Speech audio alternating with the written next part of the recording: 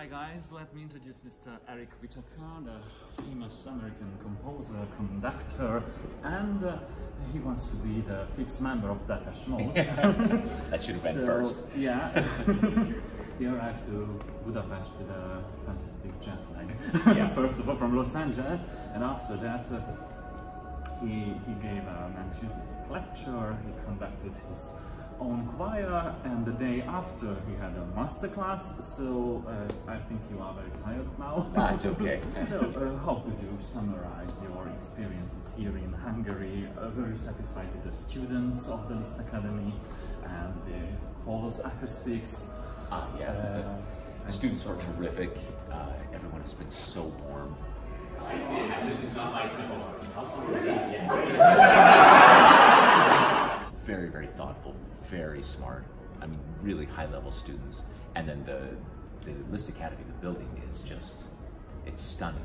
I can't imagine what it looked like before the renovation, but now the halls and all of the classrooms they're unparalleled. They're extraordinary. As I heard, you were quite surprised when you realized that your compositions are popular here in Hungary. Yeah. Why? You know, I don't really know where the pieces are being performed. I sort of know with sales and that kind of thing, but it's always just an amazing thing to have the music go out in front of you, you know, and then for people to really know it. Also, almost every person I've met in the festival or at the school there's so many singers here. I didn't realize Hungary had so many singers, I guess because of Kodály. And so everyone that's come up to me has said very specifically, here's the piece that I sang of yours, or here are the pieces that I sang. They knew them by name, they remembered them. It's very humbling, but very surprising also. You know, here in Hungary we are very proud of our music culture because we had and have great musicians from Liszt, from the 19th century, through Bartók and Kodály, up to Ligeti and Kurtág. What kind of encounters did you have Hungarian music culture before? One of my favorite composers of all time is Bartók, and so I knew Bartók's music well. I know Ligeti's music pretty well.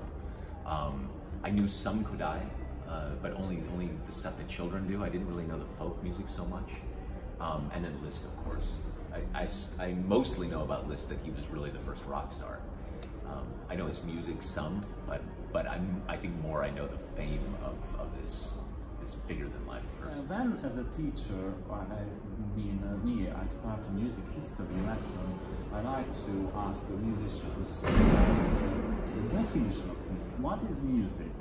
And what are the ingredients of music? So I'm very curious what would be your answer for this question. What is for music? You, what is music? You know, it's funny because you're a musician, I'm a musician too. It's like trying to explain to somebody what is oxygen, right? I can't even imagine a life without it. It's like, what is it like to take a breath? I don't know. I mean, of course I could break it down to rhythm and melody and harmony and these things and architecture and structure and time. Really for me, it's the purest way to communicate an emotion to another person. That's, at least in my experience, that's what music is. What about contemporary music? Because here in Hungary, if somebody hear this word, this expression, contemporary music, as I see, they feel a cramp in their stomach. Because if something is contemporary, that means it's experimental, and maybe somebody will do it something on the piano with a hammer or an axe, yeah. Or I don't know. What do you think about this whole phenomenon? In general, they're right. Most contemporary music is really hard to listen to, and it's not because the audience is uneducated. It's not with an education. I have a master's degree in composition, and still for me, most of it is difficult to listen to, and it's not going to get better. Some new contemporary music is not so difficult to listen to, or might be, it doesn't have to be beautiful or easy to listen to, but it has to acknowledge the audience and bring them along on the journey. My hope is that concerts will be programmed more like a dinner, right? So a great dinner party. you wouldn't want to serve a dish that no one has ever tasted before, and it's really difficult to eat for every meal, right? Maybe one of the meals, but then the rest of them can be things that will complement and things they're familiar with, and things that are a little aperitif or a amuse-bouche in between. Anyway, so I think there's a place for it, but it's sometimes I think the contemporary classical music world wants to really force it on people, and I don't think that's the best approach. Let's talk about your dualism and the dualism of your musical background, because you started as a fan of pop rock music, and later you had the encounter with Mozart's Requiem and the classical music. And here in Hungary, if you literally want to translate the word classical music, we use serious music, this expression. And if you want to talk about the other genres, the pop rock and so on, use the category easy music. Everything is easy. And I try to avoid this serious music expression because we use the classical music as well. But what is your opinion about it, and in your life, how your both sides inspire each other? Pop rock and the classical. Yeah, the names, it's really interesting. The names, I agree with, they're terrible. It's so serious music, right? Because then that implies that everything is like this, that the music is all mental and thoughtful and actually not emotional. And also that pop and rock music being called easy music, I know some pop music that is as profound as any classical work ever written. It's as deep and says as much about the human condition as these other classical formal works. So I think a healthy balance of both is good. For me, I draw on both sides equally, I think there's lessons to be learned in all of them. One of the things that I love about pop music that you don't always find in classical music is efficiency. That pop music has to do what it does in a very short amount of time, and every moment has to be perfect. And that's a great lesson for a classical composer. That every note counts, and say as much as possible with as few notes as possible. And we usually complain about the members of the generation Y and Z. They don't like classical music, and we are worrying about the future of classical music. And what could we do in order to bring the younger generations into the concert halls? Well, first, and Hungary knows this best, it's all about education when they're young, right? So they don't have to be musicians, they just have to have exposure to it. So the more exposure they have, the more this becomes an important part of their life growing older. Also, many of these people will go into administration or politics, and they'll start deciding whether or not music education is important. And if they have no experience with classical music, then of course they don't think it's important. And it's very easy for them to cut at the programs. So I think early on it has to happen. I think in general there is, in classical music now, it's so stuffy. It makes me crazy, actually. So, for instance, even the concert that I did with my singers here 2 nights ago at the Liszt Academy, they wanted to know the exact program, every piece, and the order we would sing them a year in advance. 1 year ago, I had to tell them the exact program. But the world changes. And not only does the world change, but the energy in the room changes. So if I go to a rock or a pop concert, they'll feel the audience, and they'll know that, okay, the next song needs to be this. They'll change the whole set, do this, or let's make this extend this. You actually feel the energy in the room, and it's a much more immediate experience. For me, the dream would be that with my singers, we have 50 pieces on our iPads, and then you just feel what the audience is feeling. Okay, let's do this. This is where we go, and let's do this, and now we do this, and play a little bit more with it. Also, there's this terrible thing that we do in classical music where you sit as silently as possible, almost like church, and then at the end, then you clap. Even the end of 3 movements, you don't clap between the movements, and then at the end you clap. If the audience is moved to applaud or cheer or boo, then I think they should be able to. I think it'll bring it back to life. And in the beginning of the 20th century, there were even scandals. Yeah, so actually, music exactly. concerts like Schoenberg and Stravinsky. Yeah, they cause scandals, exactly. Can you imagine that happening now? No. And I feel that, for instance, some contemporary music, some of the music that we talked about that is so difficult to listen to, would really benefit from people standing up and just yelling, "This is terrible, stop it, stop this madness."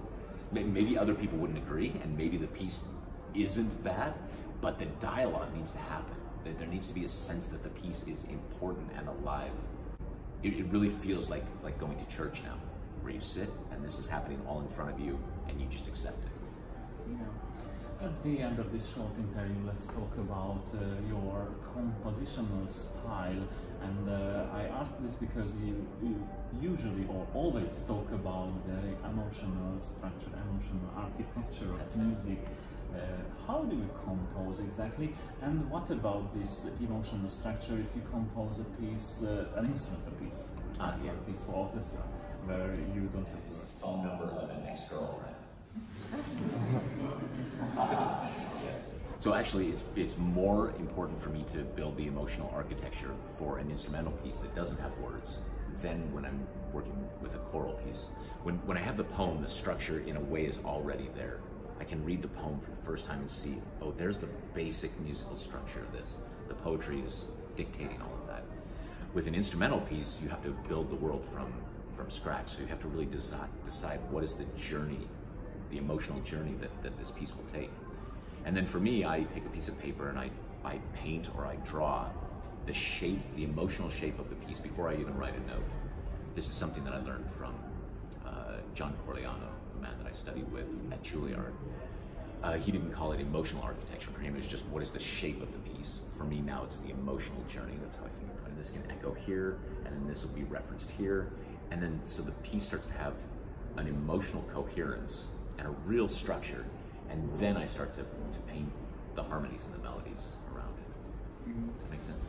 Yes. I have to say that if I listen to your choral compositions, I feel that even your dissonances are quite consonant.